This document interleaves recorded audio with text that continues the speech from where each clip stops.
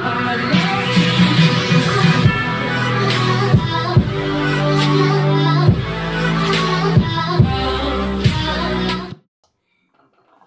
YouTube, welcome back to Chillin In Da Lounge with your boy Perry. And I just want to start by saying Merry Christmas and Happy Holidays and Happy New Year in advance to everyone. You know, we all want to get started off on a good foot. So this year we wanted to start off by doing real life situation videos, things that we can relate to. And I want to thank everybody who supported me in the past doing music. That was fine, but we want to try to step it up a little bit. So we want to try to start by focusing on real life situations, things that can affect us, things that can help us, solutions, finding ways to deal with problems in a better way. This life is kind of crazy. Things happen, but all the decisions we make, we want to make sure we make the best decisions and the best choices. But we want to go ahead and start. Don't forget to like, comment, subscribe, and we want to go get started with this video. Tell me what you think. I appreciate anything you have to say, and you're my family, and I couldn't do it without you, and I'm not gonna ever try to do it without you. So let's go ahead and watch this video. Tell me what you think.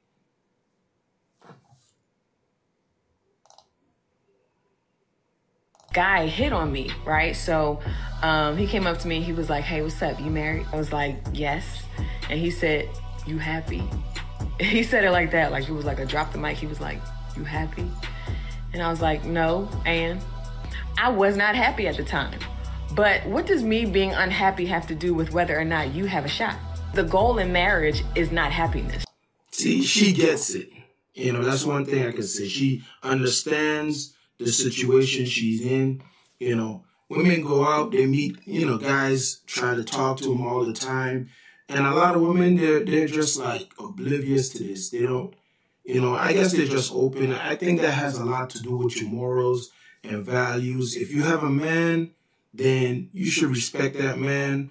I feel the best option is to ignore that guy. You know what I'm saying? Because once you open your mouth and respond to them, it's not necessarily being rude if you stay quiet, but if you open your mouth and say something, that means they're getting you to talk. They're getting you to communicate with them, and that's what they want. And I don't think a lot of women understand that, you know what I'm saying? So in this case, she understands. She knows what's happening here. And basically, he's trying to, find a way in, find a way to find some type of vulnerability where he can somehow ease his way in there to get to her. And she understands that, and that's why even if she told him she's not happy, she's basically like, what's that to you? What does that mean? That's not going to change anything, even if I'm married and I'm not happy, basically. So let's go ahead and continue and see what else she got going on. The goal is to build a lasting relationship that withstands the ebbs and flows of marriage. Some of y'all need to learn how to be unhappily married and still be content and still stay right where you are. Just because I might not be happy right now does not mean I won't get happy later. Yeah, I like this for her, especially because she respects her vows, and you can tell, like, she's mature. She understands, like, right now I'm not happy. Maybe, yeah, we're going through something, but that don't mean I'm going to go ahead and go do some stupid, something stupid to mess my situation up, change my whole life. And a lot of people don't think about that. They just go ahead and do things. I've been in a situation, I was married, and my ex now is, she allowed someone to use her vulnerability against her, basically. You know what? I don't even know, because that whole situation was crazy. I don't even know how it happened. She might have played a big part in it as well, as far as, getting into it. A lot of people don't know this story. I kept it quiet. I didn't even tell my family. And the truth is, I tried, I tried, but when you don't understand why someone did what they did to you, when they don't give you any explanations, and they just think like you're gonna get past it, it don't work like that. Like, yeah, life goes on, but you can't expect me to heal in a situation like that without any explanation, nothing at all. You know what I'm saying? There's a lot more to that, but you know, I, I don't even want to talk about that stuff. But here, like I said, she understands. She knows what's going on. This guy's trying to, like, yeah, you can't just, not because I'm unhappy, you're gonna just step in and just be able to, weasel your way into my relationship, destroy it, and then what? I have nothing. Nah, I respect her for that. Let's go ahead and take a look at what people had to say in the comments about this. All right. Desi6599 said, she's obviously a marathoner, not a sprinter. This gorgeous young lady has the values that our grandparents carried: faithfulness, patience, and determination. These losers in the comments criticizing her are probably on their third marriages. I appreciate this young woman who respects her vows and has the emotional maturity to understand that patience and fidelity are worth more than her temporary feelings. Society has paid a very high price in terms of broken homes and fatherless children because so many people have put their feelings before their morals. Good for you, gorgeous young lady. I mean, he's given her a lot of compliments. Yes, she's beautiful, but we don't have to focus on that. I like the fact that she is, standing up. Because in this world now, man, women are different. They're different. They're not like what they used to be. There's a lot of cheaters. And back, people didn't think women cheated, really. But, man, now you see it more and more.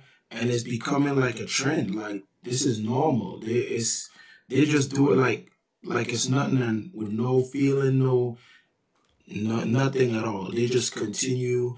You just hear more stories after stories, and I think that's sad. Like, what's this world coming to?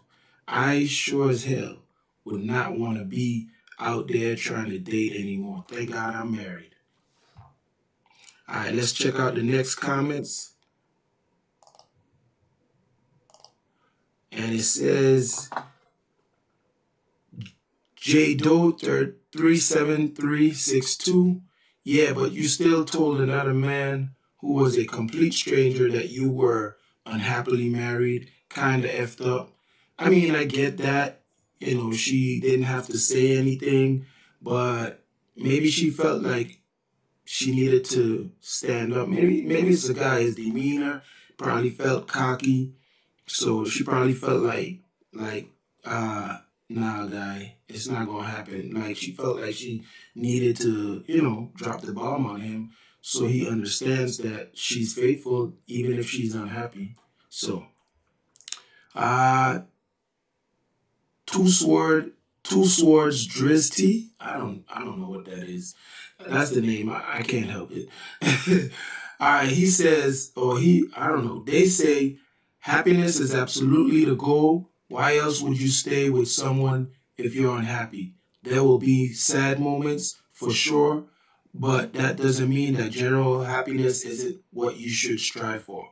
I mean, I agree. I mean, that's basically what she said. You gotta strive for happiness. I mean, no one wants to stay in a relationship being unhappy, but you should give the relationship a chance. You know what I'm saying? I can't give a time limit on. I mean, you should give the relationship a chance, because you never know what's gonna happen. You might. I don't know. You don't just leave a relationship just because you're unhappy. Things change. If you remember that comment Michelle Obama said, she's been with Obama for how many years? And for 10 of those years, she was unhappy, and she stuck it through.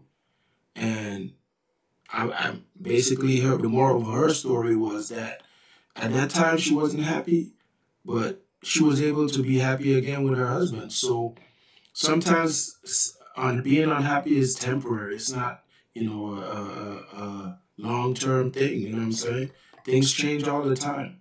So, guys, I want to thank you for this video, for your support. And I think this is something that we all should think about, especially, the females who give access to men. Um, if you married, I suggest that you stay married. Your vows, that's important. Always think about the person you're with, and think about how you would want to be treated, not how you feel in the moment at the time where your emotions are high. You're feeling all kinds of feelings and you don't know what to do. Like, just think about the person, and if they were to do it to you, how would you feel in the end?